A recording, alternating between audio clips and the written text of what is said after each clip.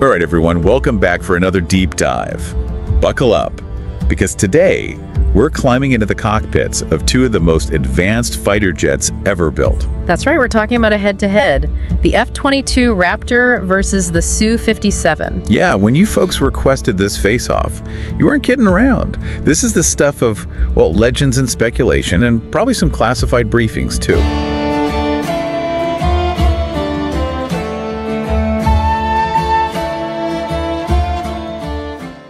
I mean, who doesn't love a good fighter jet duel, right? But it's more than just boys and their toys. We're talking about billions of dollars of R&D, cutting-edge tech, and let's be real, some serious geopolitical posturing. Exactly. So we're going to break it all down. What are these jets all about? What makes them tick? What are their strengths, their weaknesses, and ultimately, who would come out on top in a hypothetical 2024 showdown? Let's dive in. So first, let's introduce our contenders. In the red corner, hailing from, well, you know, the place with a bit of a track record with fighter jets, the good old US of A. Yep. It's the F-22 Raptor, 5th generation stealth fighter. Right. And we should underscore that. The F-22, when it entered service back in 2005, it was a total game changer. It was the world's first operational 5th generation fighter. It basically wrote the rule book, then dared everyone else to catch up. Exactly. And it really did set a benchmark for stealth, for speed, for maneuverability, and this whole idea of, you know, having total situational awareness in the air. It's like it has eyes everywhere and is playing chess while everyone else is playing checkers. That's a great way to put it. So that's our reigning champ, the F-22, a legend in its own right. But in the blue corner, looking to shake things up, we've got a contender coming in hot from Russia. Here we have the Su-57, also a 5th-gen fighter, no doubt. But with, let's just say, a slightly different approach, right? Yeah, I mean, if you think of the F-22 as kind of a specialist, right? Designed primarily for air-to-air combat, the Su-57, it's aiming for that more multi-role capability. So it's like the Swiss Army knife of fighter jets. In a way, yeah. You're thinking air-to-air, you're thinking air-to-ground, and it's really meant to be this very versatile platform. Interesting. So even from the outset, we're seeing two very different design philosophies at play here. Absolutely, and those design choices, they tell us a lot about each country's strategic priorities and, frankly, how they view the future of air warfare. Okay, so right off the bat, it's the veteran champion, all about stealth and precision, versus the agile newcomer looking to exploit any opening. And that, right there, is a recipe for one heck of an air show. Well, a hypothetical air show, hopefully. Yeah, let's keep these birds away from each other in real life, shall we? But to get back to your point, I think what's really fascinating here is that these jets aren't just specs on paper. Not at all. They represent different schools of thought, different approaches to solving the same problem. How do you dominate the sky in the 21st century? Exactly. And how those different approaches play out in a hypothetical engagement, well, that's where things get really interesting. Okay, so let's get down to brass tacks here. Speed. I mean, it is a fighter jet after all. How fast can these things move? All right, so when we're talking top speed, the F-22, it can hit Mach 2.25. Okay, so for us regular folks who don't speak fighter jet, that translates to? We're talking about roughly 1,500 miles per hour, which is, you know, pretty darn fast. Yeah, I'd say. Get a speeding ticket going 15 miles over the limit. What about the Su-57? Can it keep up? Oh, it can keep up, all right. The Su-57 actually edges out the F-22 when it comes to pure speed. It can hit Mach 2.35. So it's got the need for speed, but I imagine there's more to this than just putting the pedal to the metal. Oh, absolutely. Top speed, it's just one piece of the puzzle. When we're talking about a potential engagement, how those speeds are used strategically, that's where things get really interesting. So it's about how you use it, not just how much you've got. Okay, so top speed aside, what else does the F-22 bring to this aerial duel? Well, this is where the F-22 really shines. Stealth. It's designed to be practically invisible to radar, which makes it incredibly hard for enemies to detect it, you know, until it's too late. So it's like a ghost appearing out of thin air. It's got to play havoc with a pilot's head. Oh, absolutely. That psychological element is huge. I mean, imagine you're in your cockpit, you're scanning your radar, and you see nothing. And then, bam. The F-22 is right on your 6. Exactly. That element of surprise, it can be a game changer in a combat situation. All right, so the F-22 is the master of stealth. What's the Su-57's counter strategy? How does it even begin to compete with that? Well, the F-22 is all about stealth and precision. The Su-57, it counters with maneuverability. It's all about agility. So while the S-22 is trying to be invisible, the Su-57 is basically saying, good luck hitting me, I'm all over the sky. That's a great way to put it. It all comes down to those thrust vectoring engines that allow it to change the direction of its thrust mid-flight, making it incredibly agile. So we're talking about some serious Top Gun level maneuvers here. Oh, absolutely. Okay, so we've got stealth versus agility, but what about firepower? What are these jets packing when it comes to, actually engaging the enemy? Well, both jets are carrying some seriously impressive arsenals.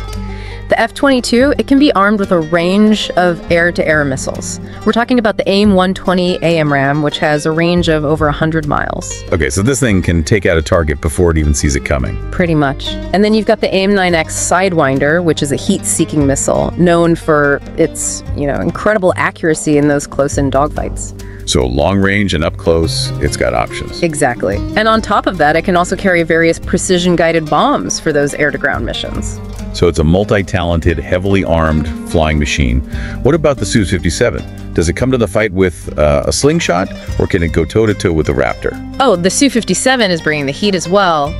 It has its own suite of both long-range and short-range air-to-air missiles. We're talking about the R-77, which is designed to compete with the American AMRAAM. So it's answer to the long-range threat. Exactly. And then you have the R-73, which is a highly maneuverable short-range missile. Really dangerous in a dogfight scenario. So it's got a plan for close encounters, too. What about those ground attack capabilities we talked about? Right, so the Su-57, it can also carry a variety of bombs and rockets for those air-to-ground engagements. So both jets come loaded for bear. But having weapons is one thing. Knowing where to aim them, that's another story altogether.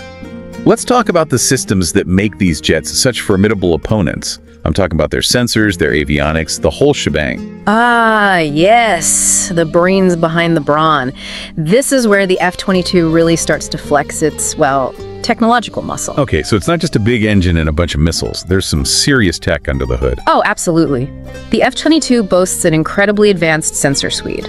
It has a powerful radar system that can detect targets from incredibly long distances. So it can see you before you can see it, basically. Pretty much. But it's more than just radar. It also has electro-optical and infrared sensors, which means it can see in all weather conditions, even in complete darkness. So even if it can't see the Su-57 directly, it can still sense it's there? That's pretty wild. It really is. The Su-57, to be fair, it also possesses a very sophisticated sensor suite, but many analysts believe it doesn't quite match the fidelity and range of the F-22 system. Okay, so the F-22 potentially has the upper hand when it comes to sensing what's out there, even if it can't see it with the naked eye. You got it. All right, Yeah. so to recap, we've got the F-22 with the edge in stealth, in long-range awareness, and potentially in sensor technology. The Su-57 is faster, insanely agile, but is it enough to really compete? That's the million-dollar question, right? And to really start to understand the answer, we have to look beyond just those theoretical capabilities. We have to look at how these jets have performed in the real world. Let's get into it then. Tell me these birds have seen some action. Well, when it comes to real-world experience, the F-22 has a more established track record. Okay, so it's been there, done that. Exactly. It's been deployed in various conflicts in the Middle East, taking out enemy aircraft and supporting ground troops. It's a battle-tested platform. It's proven itself. So the F-22 has some serious street cred.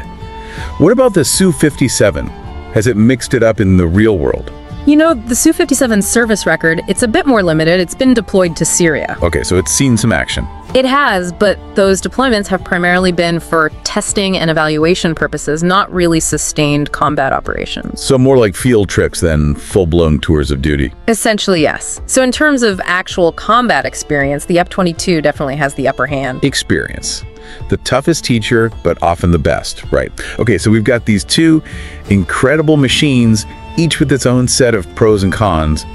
But let's be real, none of this comes cheap. How does cost factor into this equation? Ah, yes, the elephant in the room. The F-22, while an incredible feat of engineering, it comes with a, shall we say, a hefty price tag. How hefty are we talking? Give me the numbers. Well, it's estimated to cost about $150 million per plane to manufacture. $150 million per plane. That's right. And even more to operate and maintain over its lifespan. I guess when you're talking about that level of technology, it doesn't come cheap. What about the Su-57? Is it any easier on the wallet? Well, that was one of Russia's goals. They wanted to create a more cost-effective alternative to the F-22. A more budget-friendly fighter jet. Essentially. But those production delays and some of the other challenges we talked about earlier, they've likely driven the Su-57's overall cost up significantly. So it's hard to put an exact price tag on it. But it's safe to say that operating and maintaining a fleet of these advanced jets, it's a significant investment. Yeah, no kidding. It's a tough call. Go for the best of the best, even if it breaks the bank, or opt for something that's maybe a bit more budget-friendly, but might not be quite as capable. Yeah, it's a tough choice, isn't it? Like, do you go with the premium option knowing it's going to cost you, or do you try to find that sweet spot where you're getting the most bang for your buck? It's a classic dilemma, and there's no easy answer. Especially when you're talking about something as, well, high stakes as military hardware. Absolutely. So after all this back and forth, the stealth, the agility, the tech, the price tag, we've got to land this plane. Let's bring it in for a landing. If the F-22 and the Su-57 actually went head-to-head in a, let's call it a hypothetical 2024 showdown, who wins? The million-dollar question, right? You know, if you ask 10 different defense analysts, you'll probably get 11 different answers. Go now. You can't leave our listeners hanging. Give us something to work with. What are the experts saying? Okay, I'll give you the breakdown. Based on everything we know, the data, the simulations, all the expert opinions out there, most would probably give the F-22 the edge. At least initially. So there's room for things to change. Oh yeah. This isn't a one-size-fits-all situation. A lot depends on the specific circumstances of the engagement. So you're saying context is king? 100%. But to answer your question directly, in a beyond visual range engagement, the F-22, with its stealth capabilities, it would likely have the upper hand.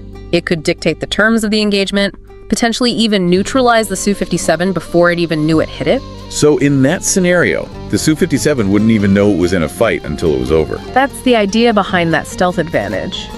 But, and this is a big but. Okay, I'm sensing a but coming. But the Su-57, it's not just sitting there with its, wings crossed. It's designed with those very scenarios in mind. So it's got some tricks up its sleeve? Let's just say it's not going down without a fight. Okay, I'm intrigued. What happens if the Su-57 can drag the F-22 into a closer engagement? We're talking like Top Gun up close and personal kind of stuff. All right, now we're talking. Now it becomes a question of whether the F-22's stealth and sensor advantage can overcome the Su-57's superior maneuverability in a close quarters dogfight. So it becomes a real nail-biter. Oh yeah. And this is where the Su-57's thrust vectoring and those advanced electronic countermeasures, that's where they could really come into play. So it really is a case of, like, styles make fights, as they say. Absolutely. And in this hypothetical matchup, we're talking about two very different fighting styles, each with its own strengths and weaknesses. So ultimately, who emerges victorious from this aerial duel?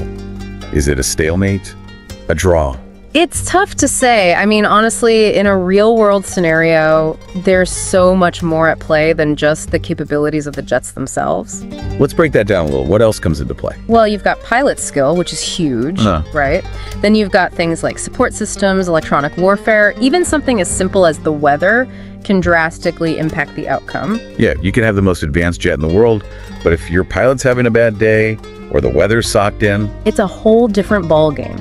Which is why, I always say there's no single best fighter jet. It's all about the right tool for the right job, the right circumstances. Exactly. And the F-22 and the Su-57, they're both incredible feats of engineering. They represent the pinnacle of fighter jet technology, at least, as far as we know. Because who knows what kind of top secret stuff they're working on in those classified hangars, right? That's a discussion for another deep dive. But for now, I think it's safe to say this face-off, it really highlights those key questions facing the future of air combat. Yeah, it makes you think.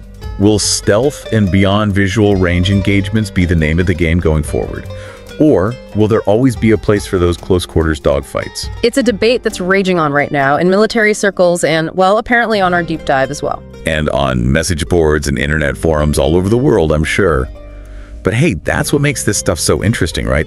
It's those unanswered questions, those hypothetical scenarios, those what-ifs that keep us coming back for more. Couldn't have said it better myself. Well, there you have it, folks. The F-22 Raptor versus the Su-57. A clash of titans, a battle for the skies. A battle that hopefully will always remain hypothetical. I'm with you on that one. But we want to hear from you. Who do you think would win in this epic showdown? Head over to our website or find us on social media, let your voices be heard. And while you're there, let us know what other technological face-offs you'd like us to tackle in our next deep dive. We're always up for a challenge. Until then, thanks for joining us, and remember, keep your eyes on the skies.